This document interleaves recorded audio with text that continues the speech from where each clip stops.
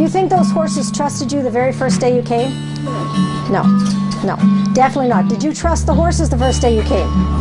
No, you didn't. That's right. So you were building trust, and now over the days, how are you feeling now about the horses? A little bit better, a little more confident, right?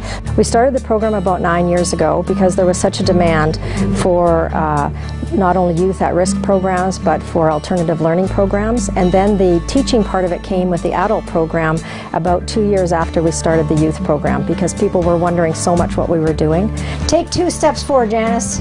Oh my goodness. Oh no, no, whoa. Okay, okay. Sorry. So, she stepped right on. She's sorry.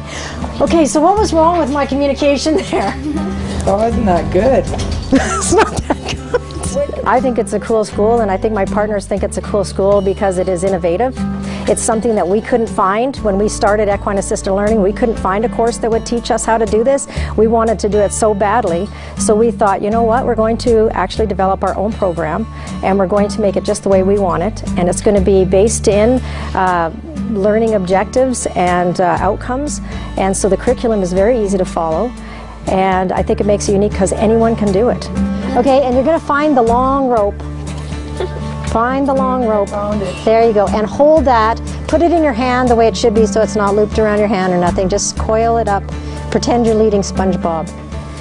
Equine Assisted Learning and equine guided programs are used with adults as well as young children. It actually goes the scope of the sky is the limit as to how you can use it. But it's used with horses, and facilitators guide the journey through to an objective, right to an outcome in each exercise. So there's a very strict curriculum that you follow. Our school has 2 programs that run here. The first one is the youth program that teaches youth at risk and alternative learning children to hands-on learn life skills through horses. The second program that we have that runs is an adult program that actually teaches adults to do equine assisted guided programs and learn to facilitate them and take them home and start careers in equine facilitation. I decided to become a facilitator because I found this program so interesting, how they use horses and the way they work with children. It just really appealed to me. I am also a research assistant for a research project that is happening with the University of Regina, Saskatchewan and Calgary, and it's in the final stages. It is researching the effects that equine assisted learning has on youth. This is Frosty. He's one of our most experienced teachers here, and he is 22 years old this year, and he used to be a jumping horse actually in his career, and he's now retired, and he was donated to our program.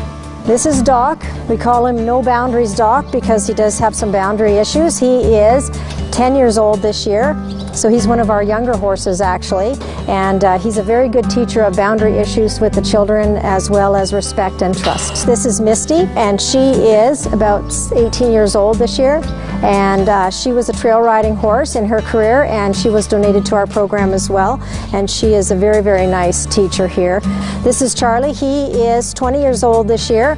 He was a 4-H horse used extensively by children, and he is now retired. So Charlie is an excellent teacher of trust, and the kids really like him because he's very cute and likes to be cuddled and brushed and snuggled with, so he's a great teacher.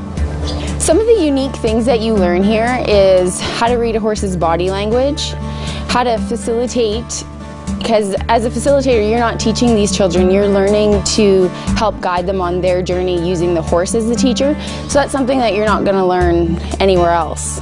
It comes a lot easier from a horse. Instead of me saying, oh, you have a bad attitude, the horses are actually saying, you know, your attitude needs to be checked out there. And the children will take it, adults will take it from a horse and kind of do some self-reflection on that. These horses are comfortable because of you. If they are uncomfortable, it's because of something that's happening. Do you think the horses knew you were blindfolded? You think so? Yeah, because you'll see there's a little change. If they think you're blindfolded, they'll either get more cautious or sometimes more upset. It depends on what's happening in the team. I think one of the best things about equine assisted learning is that the environment is one of positive reinforcement. We try and go above and beyond. You know, whenever we can help out and make a difference in these children's lives, we try and do so. A little boy came into the program. His class had already been here a couple of times, and he came in with the class and he sat down at the back and he never looked up when I was talking during the briefing. Very quiet, and he went out into the arena and he chose Simba as his horse that he was going to have, and Simba was an older horse that we had at the time. And I sent Dominique with this little boy because I didn't really know what was going to happen, and she chatted with him throughout the day and they did the exercise. And when he came to the back, I remember seeing him come to the back and he kind of sat a little taller, and I kind of kneeled down in front of him and I said, "So how was your first day here?" And he looked right at me with these beautiful brown eyes and he said to me, "I have never been this happy for this long in my whole life."